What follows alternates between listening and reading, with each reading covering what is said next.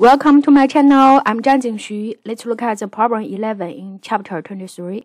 Chapter 23 is about electric potential. We can see there we have a uniform electric field density. This is a vector electric field vector E is given.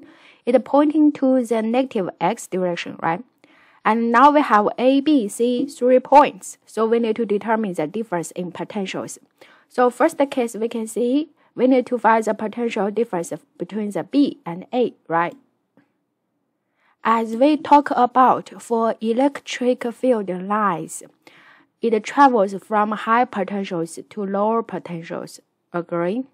And then if we want to find the electric potential, we use the electric field density times the displacement, right? Displacement. So in this case, we first find the displacement AB. So we use the final position B minus initial position B. So we just have the y component there. And then we introduce E dot D. We get the answer there. It's just 0.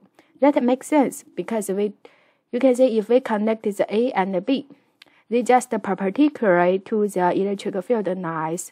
So they have the same electric potential, right?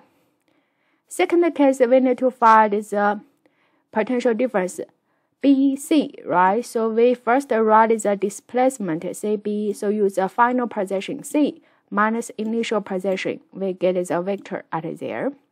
And then we use E dot D, so we get answer there. You can see this part, it becomes the negative CB, right?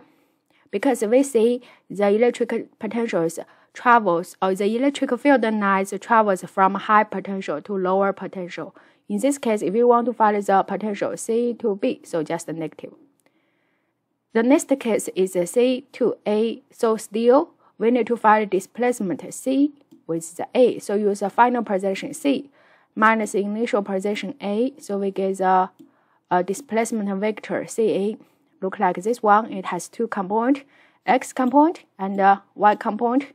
Then we use the E dot the displacement, get answer there. Thank you.